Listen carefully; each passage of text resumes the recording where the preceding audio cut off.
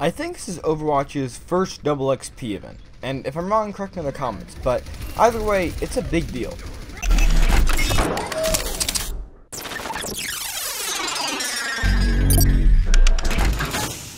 Starting June 8th and going till June 12th, we're going to have a chance to earn double XP in Overwatch. Now, this is a huge deal, not only because it comes during the anniversary event, which we've already talked about in my last video, but it also comes at a time where people are wanting a better way to earn loot boxes, and a double XP weekend is a great way to do that. Not only does it give you ideally 200% chance to earn that loot box, to earn that item, it also puts you in a position to where I'm going to go finish my placements this weekend because I'm going to get so much XP. It also puts me in a position to where I'm going to grind this weekend because I want those items and I'm not going to have to pay for them. So this is Good Guy Blizzard really coming through and being a compromisation factor. You know, they're really compromising here. They're saying, okay, you can play the game, but at the same time, you can still buy these loot boxes. They're really compromising here with the fanbase, and that's awesome. Now, the XP bonus will not include every single kind of XP. It will include almost every single kind of XP. As you can see here, most kinds of XP are affected by this double XP. The time spent in a match, completing consecutive matches, winning a match, backfilling a match in progress, and earning medals will all earn double XP. The only one that will and they will stack with the group XP too, which you get plus 20% if you're playing with the group.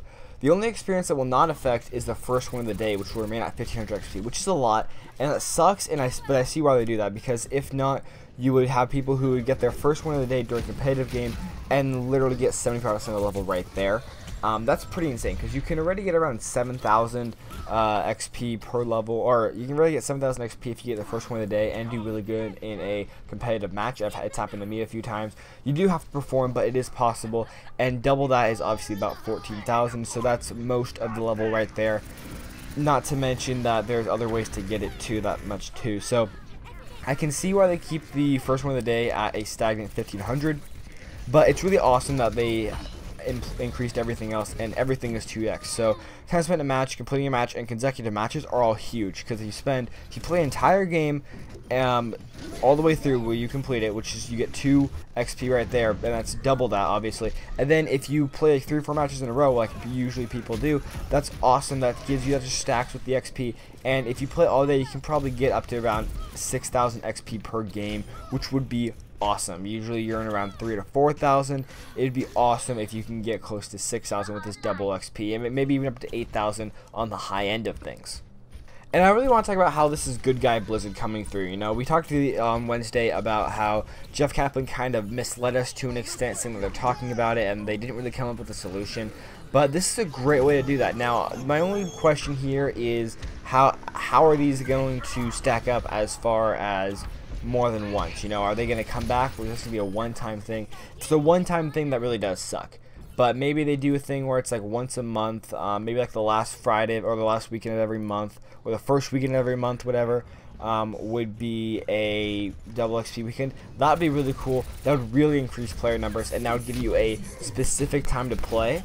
That would give you a specific time to play, a specific time where queue times are low, all that kind of jazz. That would actually be perfect, because you can predict that. You can know when people will be on, you know when your friends will be on, you know when those people that you want to play with may be on from other time zones or whatever. That would be awesome. I would really appreciate that. Do I think it will happen? Not at this point. I don't think it'll happen at this point. I do wish it would happen, because I think that'd be a really great way to kind of bring the community together and play the game that we all know and love. But I don't think that'll happen, at least right now. Maybe they have to figure out like the reaction to this double XP, how it works, which I assume the reaction will almost universally be praise, unless they screw something up, which I don't think they really do. I think they're just really making a gesture to the community, saying that, hey, we actually are listening, and they really did announce it in the wrong order as far as dance emotes and the double XP goes. You know, they kind of talked about dance emotes first, and they said they're not going to happen, they're not going to stay after the anniversary is over, and then they came out with this. I think they would have done that a different way. That would have been a little bit better, but that's besides the point. This is going to be great. I am really excited to see how this turns out come June 13th, and I want to see what everyone's opinions on it are after the the double XP weekend is over. The other thing you can think of is the free weekends too, because they've had free weekends in the past. Every few months they have one, and usually during an event.